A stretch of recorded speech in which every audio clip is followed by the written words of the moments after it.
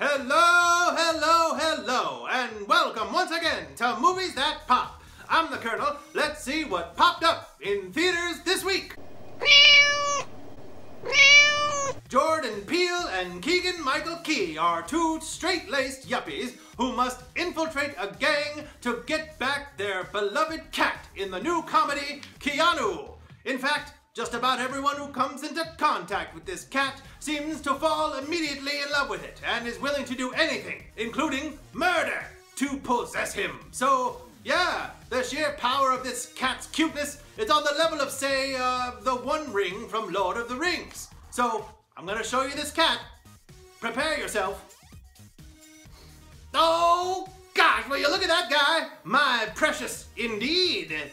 Key and Peele, who have a successful sketch show on Comedy Central with that same name, do great work here as two guys who get way in over their heads over the course of a wild weekend in Los Angeles. The movie is full of great character-based humor and fish-out-of-water comedy, and has a resolution so satisfying it's worth overlooking the disjointed and lurching storytelling that the movie has to use to arrive at its conclusion.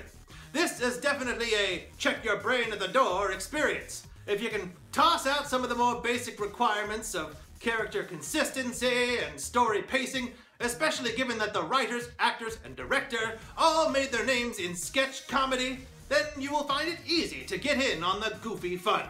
It's a hit-and-miss affair, but the hits do outweigh the misses, and I recommend the movie based on the charm of its cast, its characters, and especially its title character who, I just want to show you one more time. Oh, cuteness overload! That's it for the capsule review. Let's get in depth.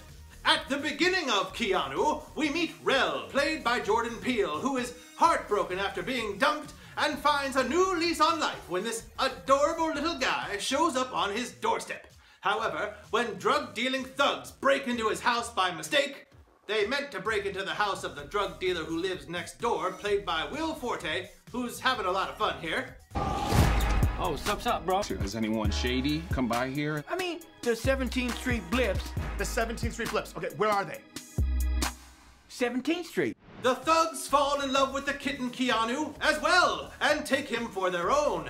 Now, Rel, enlisting the help of his cousin, middle-class family man Clarence, played by Keegan-Michael Key, must infiltrate a group of drug-slinging thugs to steal the kitten back, while being hunted by the even more dangerous hitmen who murdered Keanu's previous owner. Why are those hitmen looking for Keanu? I don't exactly know. Maybe because they too want to kidnap him? Kidnap? Catnap? No, catnap means something else.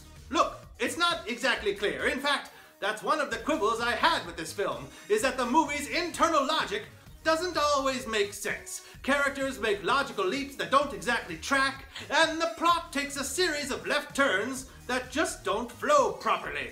Usually though, those abrupt turns of the plot result in spinning the movie off into actually a more interesting direction, so it's easy to forgive. It really does call attention to the cast and crew's sketch comedy pedigree. Each new situation works in that it's entertaining and full of comedic potential. It's the plot lines that connect these situations into a larger story that don't really seem to fit together.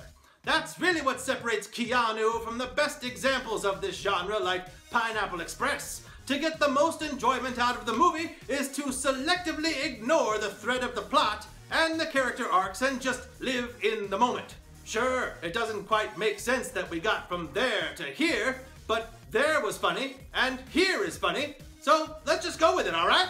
All of the usual uneven story indicators of unpolished or improv material are present here. Some scenes go on too long, like a scene in which Key explains the appeal of George Michael to a group of gangsters in his minivan. This?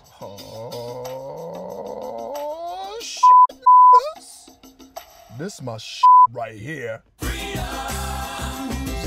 And the movie goes back to the well with the guys talking street by dropping F-bombs and N-bombs, and the register of their own voices just a bit too often. Some jokes are all set up with no payoff, like a drug trip scene which goes nowhere, and others like Key's character using his corporate team building skills or his character's journey to reclaim his masculinity, which could have used more solid setups because the payoffs are so great. And speaking of great payoffs, the ending of this movie is spot on perfect.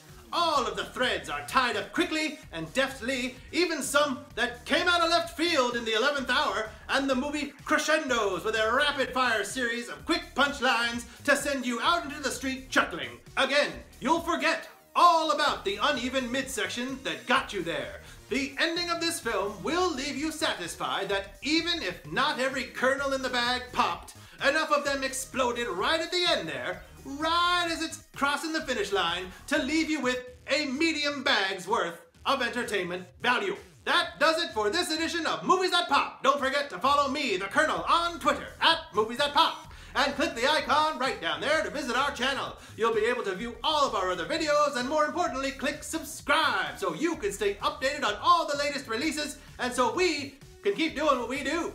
Be sure to leave your comments below and click the thumbs up if you like what you heard. Thanks for watching. I'm the Kernel, and oh my god, that kitty is so cute! Ah!